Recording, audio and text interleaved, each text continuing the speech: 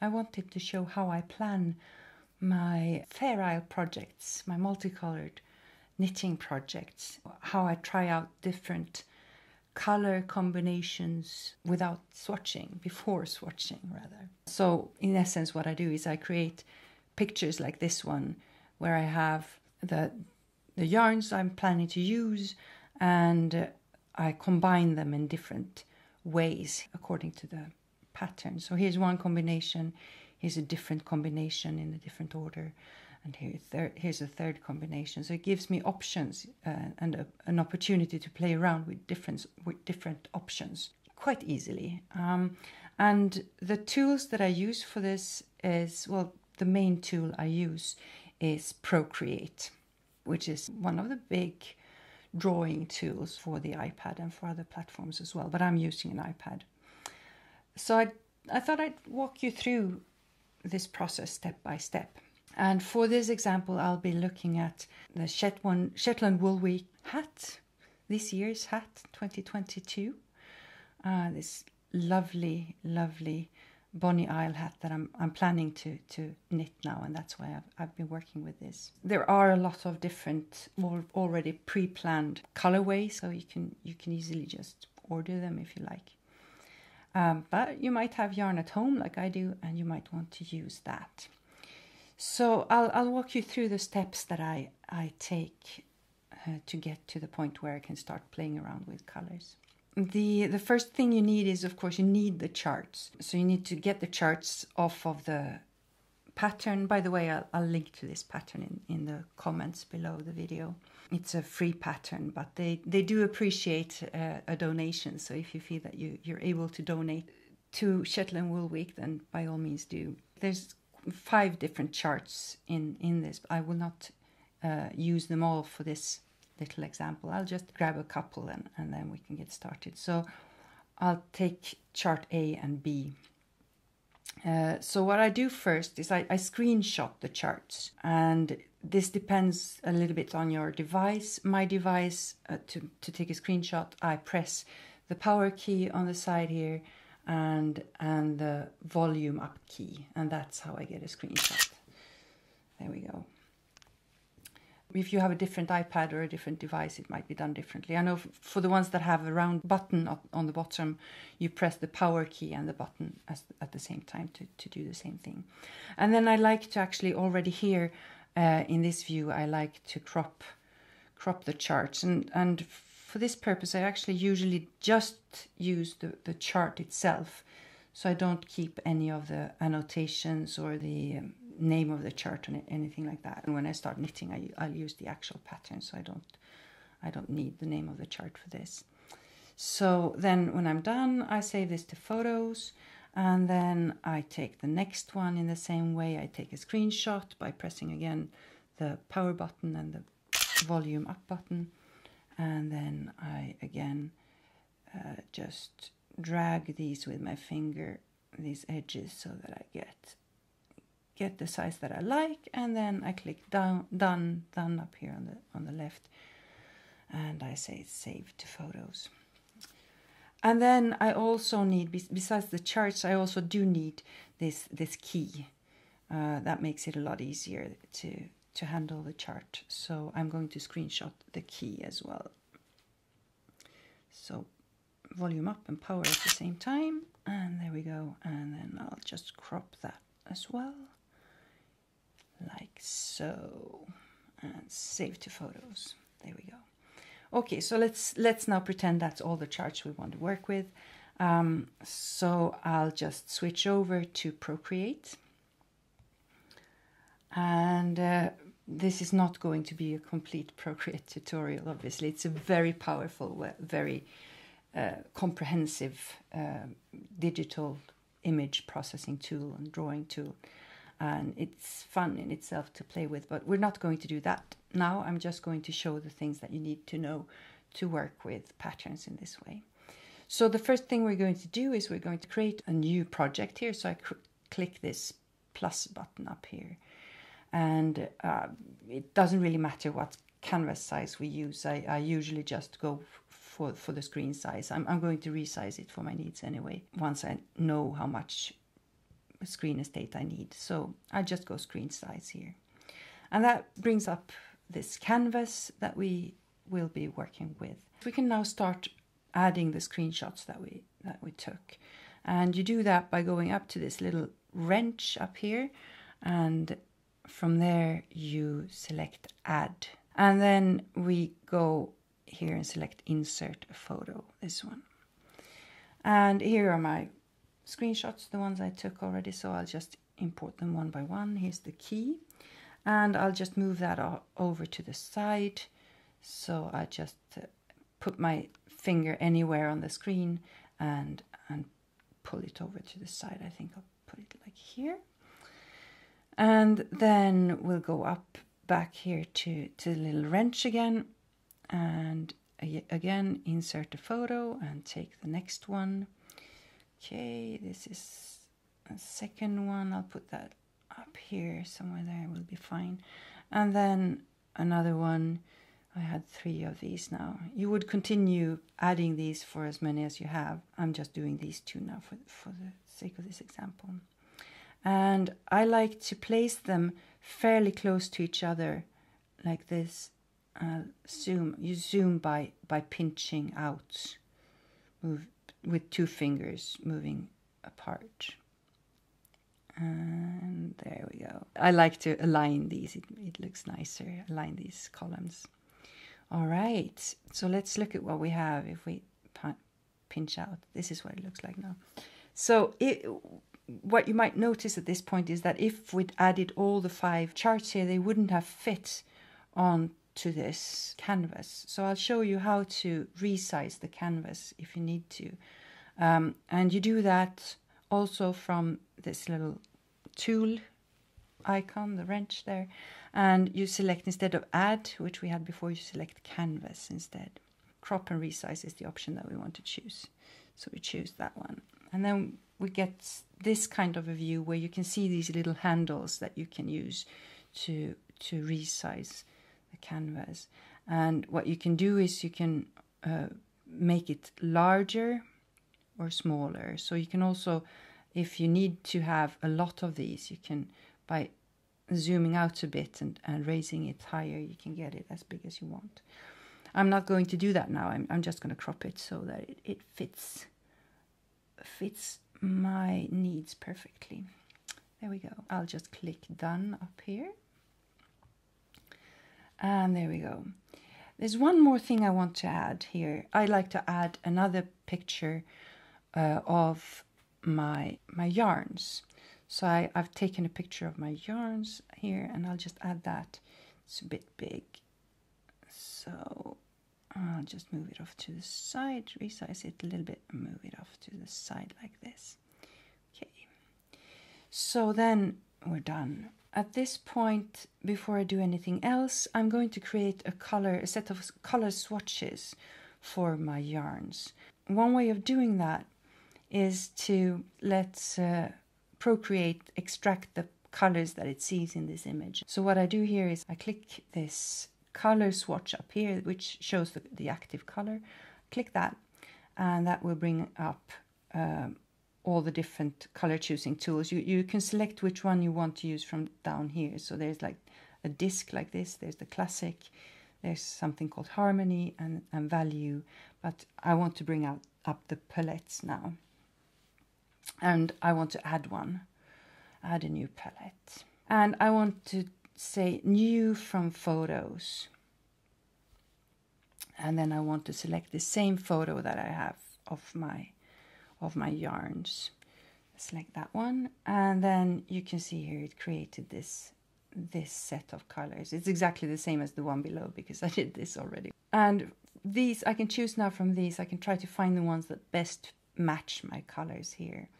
So if we start with this one, the gray, I think probably it's this color here. So I select that color, and then from here I select a brush, and I like to use a fairly opaque one. So I have, from here I usually select this inking and scroll down to the studio pen. That's my favorite for this kind of thing.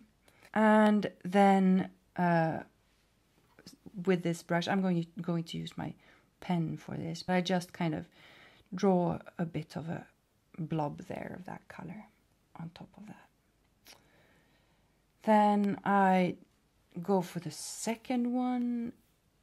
So again, I go up here, click on the color swatch up there, and then I select something that matches that one. There's nothing really perfect here now.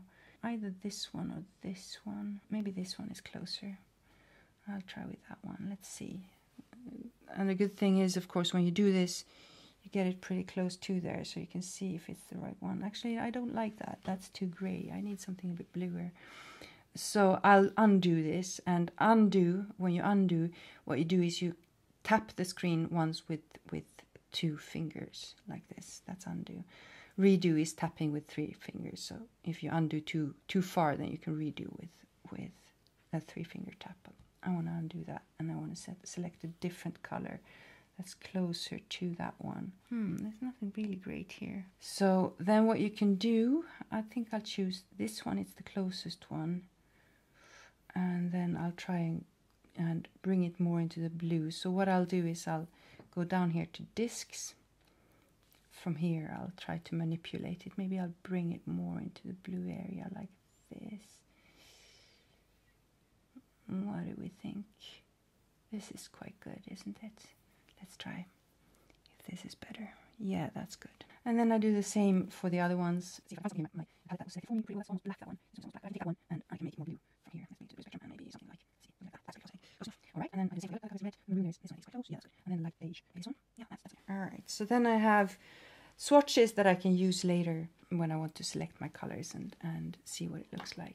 All right. So now we have this basically set up. One thing I want to do still, and you don't have to do this, but it makes it easier in the end, is that I want to have all of this that we see now in one layer. So if we click on this layers button up here, and we can see what we have, what layers we have. And as you can see, each of the images I imported has created its own layer. So I want to merge these into one. And what I do then is I start by clicking the top one, just tapping with my finger, so I get this menu up here. And then from here I select merge down, this option down here. Merge down. And then I do it again with the new merged layer. I select merge down. And then here again and merge down like that. So now I have all my images in one layer. That's going to make life easier later. Right. Then we are ready to start creating layers for each of these yarns. That's how I usually do it. For each yarn that we have here, for each different color, we will create a separate layer. And that way we can recolor one layer at a time to get the different combinations and try out different combinations of these. Okay, so how do we do that? Well, let's start with yarn A. Yarn A is this light gray. So you can see we have quite a lot of yarn A in this lower one. Most of it is yarn A actually. And then here in the lower part of the second chart, we have a bit of yarn A as well. So now what we want to do is we want to select everything from this color, everything that is this color in this picture we want to select. And unfortunately, there is no tool to do that automatically in Procreate. So we have to do a bit of labor here to get that to work. So what we do is we use this selection tool up here, and the little S up there. So I activate that. And then that brings up this toolbox down here. And what we want to do is we want to have automatic. So we don't want to use any of these other ones. We want to use automatic, so we get as much help as possible from the app. And then we want to have add selected. Pay attention that color fill isn't selected. If color fill is selected, then you're going to drive yourself crazy, because that will just, instead of select things, it will color fill things. That's not what we want at this point. So make sure to if that is selected, you just tap it once and then it will be unselected. This is what it should look like. And then we start by tapping each area that we want selected. And I usually want to zoom in a bit here to see what I'm doing. So I just here kind of tap on this little area here, the little square there, and you can see it turned black in this case to show that it's been selected. And I want to do that for every little square here in this pattern, including the ones here with the little dots in them, which I believe are pearl stitches. So I go through them all, each and every one of them, and I select, tap once on each of these squares. And if I accidentally tap something that I don't want to, say I tap this one here, I don't know if you saw that, but I tapped this one here and it changed color slightly. So I selected something I didn't want to select. Then I can undo by tapping, just with 2 fingers, tapping somewhere on the screen once, like so. That undoes it. There is a bug, however. I don't know if you saw that. So if I tap something, let's say I tap this and I didn't want to tap it, I undo, I tap once with 2 fingers and it says undo automatic selection, but it still looks selected. There's a bug in this version of Procreate. It doesn't redraw the image until you select something else. So don't worry about that. What you also can do is say I now want to undo what I just did. I tap twice, undo twice, then it does disappear, but that also undoes my previous action. So if I now tap here, you can see this one became unselected. So I undid that one as well with the second tap. It's a bug. I'm sure they'll fix it eventually. All right, so I'll just go ahead and select all of these. Maybe I'll fast forward this so you don't have to watch me select everything. All right, now I've selected every part of the chart that is marked as yarn A. And now I want to save this as a separate layer. And how I do that is I click here on copy and paste down here. And what happens then, select was disengaged. And if we click up here on the layers, you can see that there's a new layer called from selection there. And if I unselect layer 1 here, these little tick marks here will show you which layers are visible. And I now make layer 1 invisible, and then we can see that this looks good. Now we can only see this from selection layer here, and that looks good. It looks like what we wanted. All right, I'll make layer 1 visible again. And if you want to now, and this is something I maybe recommend that you do, is that you rename this layer so you remember that this is yarn A. That's going to make life easier later. So you tap on it, and then from this, to bring this menu up, and then from this menu you choose rename, and then you name it to yarn A, for instance, if that's what it's called in the pattern, and press enter. There we go. So you do that for each of the different colors. So there will be a yarn B, a yarn C, and a yarn D layer like this. So let's do the same thing for yarn B. At this point, since we've been working with the layer that has yarn A on it, that's going to be the active layer. But you need to be working on the pattern itself, otherwise it won't work. If this happens to you, let me show you what happens if you do it wrong. If this happens to you, you have yarn A active, and we want to start working with yarn B. You start the selection tool, automatic and add is selected, and color fill is not selected. Everything looks fine, and we go here to yarn B and we tap that, and then everything turns blue. So the reason this happens is because we're looking at the wrong layer. So I'll undo that, and I'll select layer 1 instead here, and then again selection tool, automatic and add is selected, color fill is not selected, and we go then and here to this yarn B square and select that. All right, as you can see here, it didn't quite select the whole square for me, and I have now a very low selection threshold. What you do is you tap and you slide. And you can see when you slide to the right here, you get a higher selection threshold.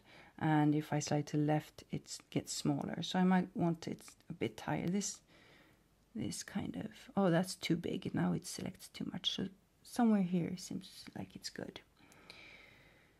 So that's yarn B. And then let's select everything that is yarn B in here. That's the second lightest gray.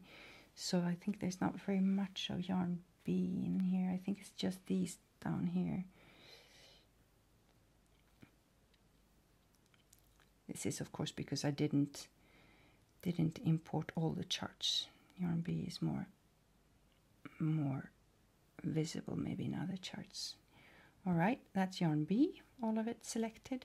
So I go down here and say copy and paste. There we go. And then I have this new from selection here. That is yarn B. And I want to again rename it and call it yarn B. There we go. And then I continue with the next color. And again, make sure you select layer 1. Actually, I'm going to rename that one to pattern. That makes it easier. And select that one, and then again select tool, automatic add, and not color fill. And then we go and do the same for yarn C, and yarn C is mainly here in the center there. And oh yeah, and this one all around the waves up there. Okay, so I might speed this up. So tap yarn C there, and then start tapping each of them. You might need to play around a little bit with your thresholds here to get this to work the way you want it to.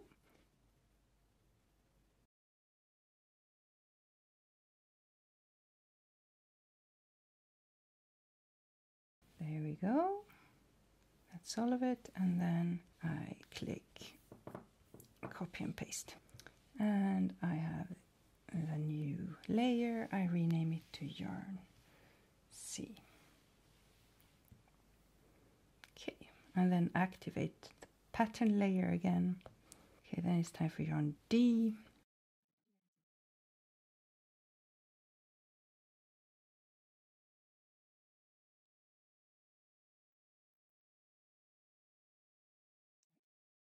And then finally yarn E. So we activate the pattern layer, select.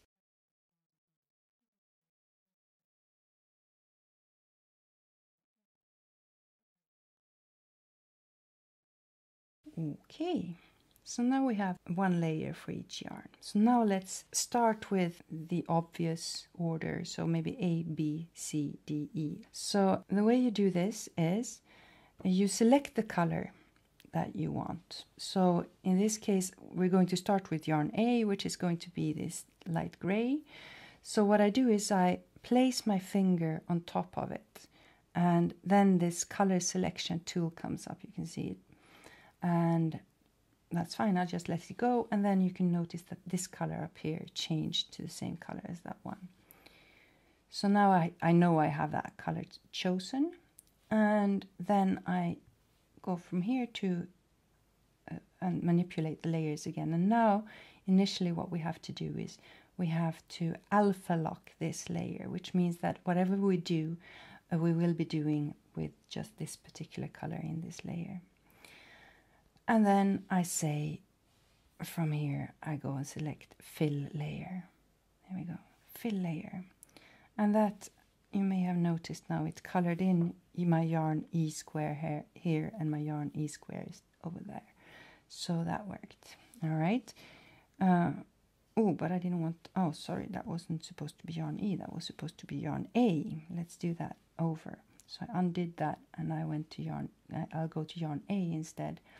And from here, again, remember to set the alpha lock. You have to do that once for each layer. And then we say fill layer. All right, now you can see that yarn A, the yarn A squares have been filled in with this color. It's almost the same as the the patterns color for this, so it's not that obvious. Let's do yarn B as well. So let's go through the step again. I go here to the color swatch that I created. I tap and hold. There we go. And then I select the yarn B layer. I make sure that alpha lock is active, like that. And then I click fill layer. And here we go.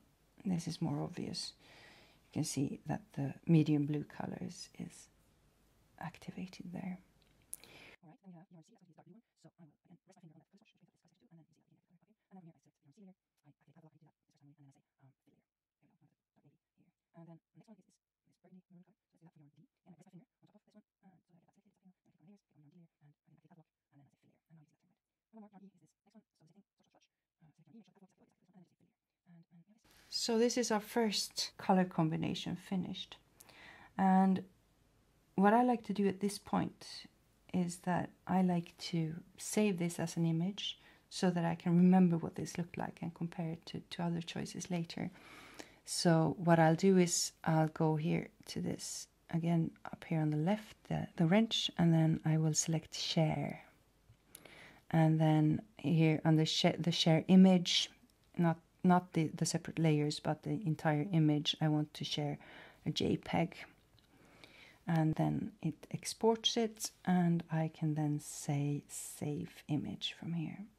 There we go. And then it saves it into my photos. All right, so that's the first one. Let's now switch this around a little bit. Say I don't really like this, I want to do something different.